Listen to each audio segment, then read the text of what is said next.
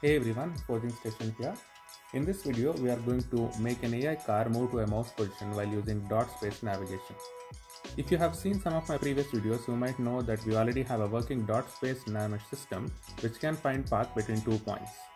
We will also be using the new input system to register mouse click.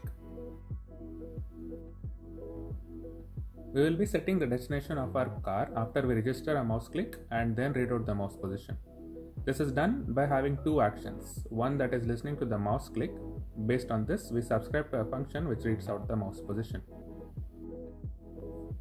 Just like the player drive entity class we have to drive around the car using player input, we have AI drive entity that is responsible for driving AI cars. Here we first activate the action map we created and subscribe to this mouse click event.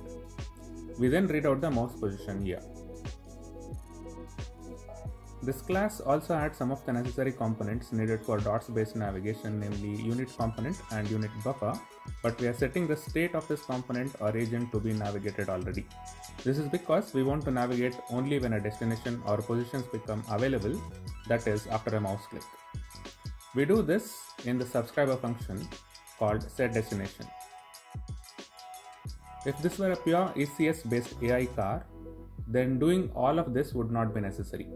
We will have to use entity manager here, and this would create a bottleneck, but at least the navigation would be faster.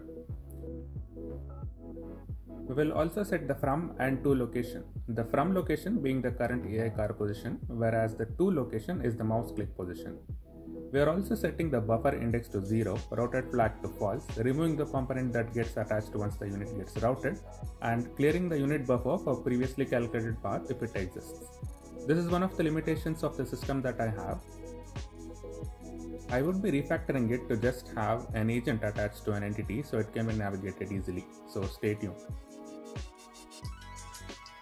The system that drives the AI car, which is the AI drive system, is reading the unit buffer attached to car, which would contain the path. I have stripped out some of the things that were in here, and I am in the process of modularizing. So this version is a basic version, so it does not do reversing or collision avoidance.